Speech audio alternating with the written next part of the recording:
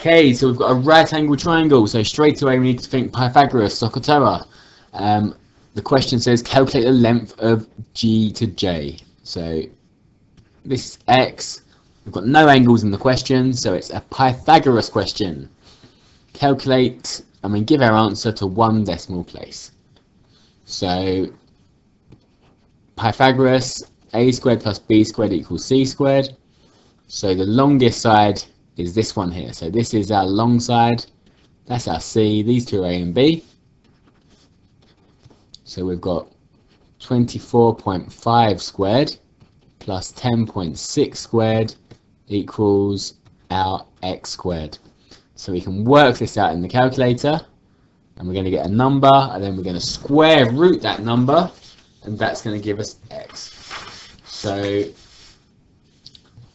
we should get x squared. So this bit in the calculator, this side in the calculator, should give us 712.61, and then we square root that answer, and that should give us x, which to 1 decimal place is 26.7.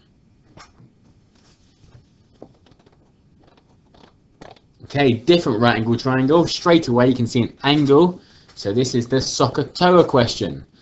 So let's label the triangle. We've got the hypotenuse here, the opposite here, the adjacent here.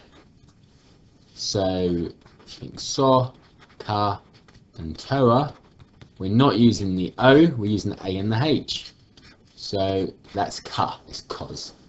So cos angle, X in this case, equals adjacent, 7 over hypotenuse, 18. And to get cos away from X, we shift cos, 7 over 18.